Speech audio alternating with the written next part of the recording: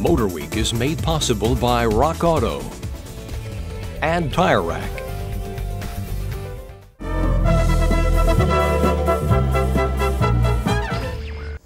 We begin our show this time with a brand new car caught up in the drama of a hasty marriage of two car companies. The car is this Renault, now to be called Eagle Premier. The design began in France, was vastly changed by American Motors here, and is among the many AMC assets now owned by Chrysler. You know, most reports call AMC's Jeep division the biggest prize of the merger with Chrysler, but future opinion may focus on this Premier. This Taurus class design and its new Canadian assembly plant are as modern as any in the world. The questions now, just how good is the Premier and what is Chrysler planning to do with it? Let's begin searching for answers by admiring the handsome Giugiaro pinned lines of the 1988 Eagle Premier. It's available in two trim levels, a well-appointed LX and sportier ES model. Giugiaro passed on the Ford Taurus Aero look in favor of a more traditional European design. The Premier favors the Audi 5000, so it's handsome without looking dated. By refusing to blindly follow the Coke bottle styling theme, the Eagle Premier should attract the large segment of buyers that don't like the totally rounded look. Our only suggestion might have been a less upright grille. Yet the Premier's use of semi-flush glass and careful detailing keeps wind resistance low. Moving inside, you quickly understand why the Premier is classified by the government as a large car. Room is generous in all dimensions and beats the Taurus up front. The ES has comfortable front bucket seats with tilting backrest, and power adjustment is optional. Our only driving position complaint involves the gas and brake pedals. They're too close together for safety. Bucket seat fans also get a large center console to augment the Premier's deep glove box.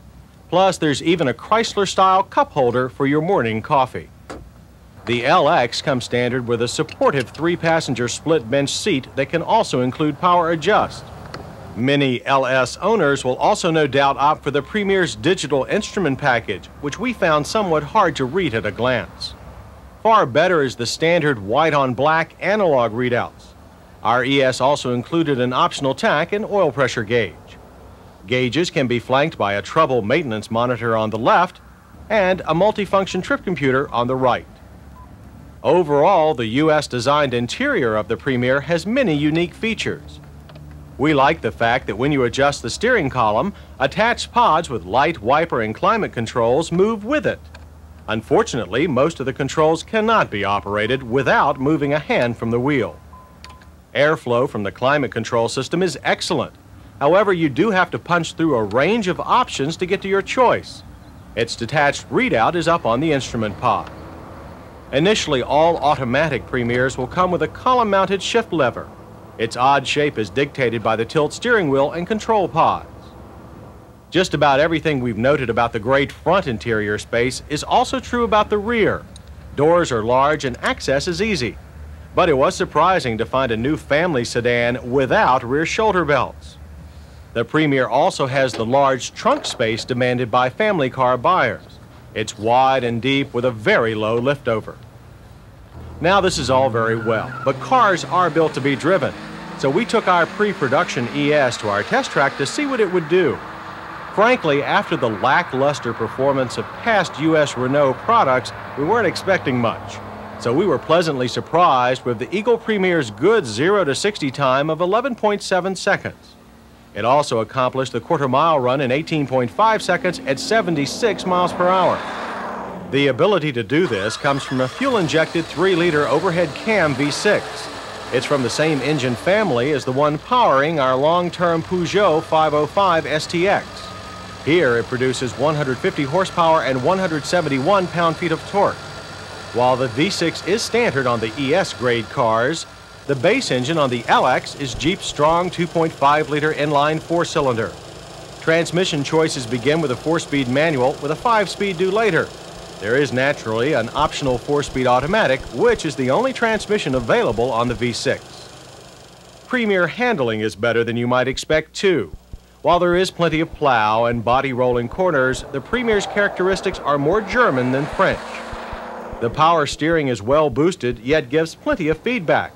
Even so, our Premier ES was a handful in emergency maneuvers. It might have been worse were it not for the 20% stiffer springs on the ES and its sticky Goodyear Eagle GT Plus 4 tires. The LX comes standard with high-mileage Michelin rubber. On the highway, the Premier is a superb long-distance cruiser. Ride is smooth but without any floating sensation. EPA fuel economy ratings on the V6 are expected to be 17 city and 26 highway, so our test result of 21 seems right on target. All models come with vented disc brakes in front and drums in the rear, but we found brakes to be our single biggest disappointment with the Premier. Stopping distances were good at only 114 feet from 55, but modulation is poor and it's easy to lock up the rear wheels. We're told anti-lock is a future Premier option. And in our safety check, the Premier's absence of anti-lock, along with no front passive restraints or rear shoulder belts, is unfortunate. Indeed, sloppy braking performance is the top item on our list of Premier misses, followed by lesser things such as poor pedal placement and fussy-to-operate climate controls.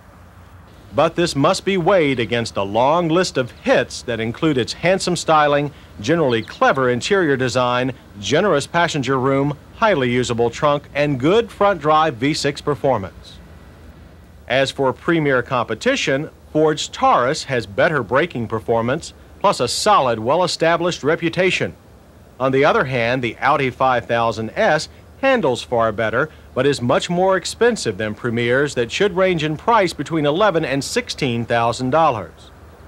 So, how good is the Premier?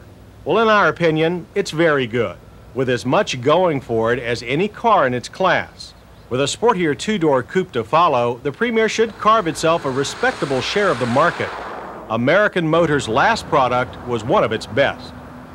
As for Chrysler, it sees a strong future for the Eagle Premier. Since the Premier's chassis is a new design, it's far more modern than any current Chrysler-designed sedan. We think there's a lot of truth to the rumors that the Premier will now be the basis for many future Chrysler products. So despite what you might read about Jeep, if the Eagle Premier and its offspring succeed, it will be the best asset acquired by Chrysler since Lee Iacocca himself.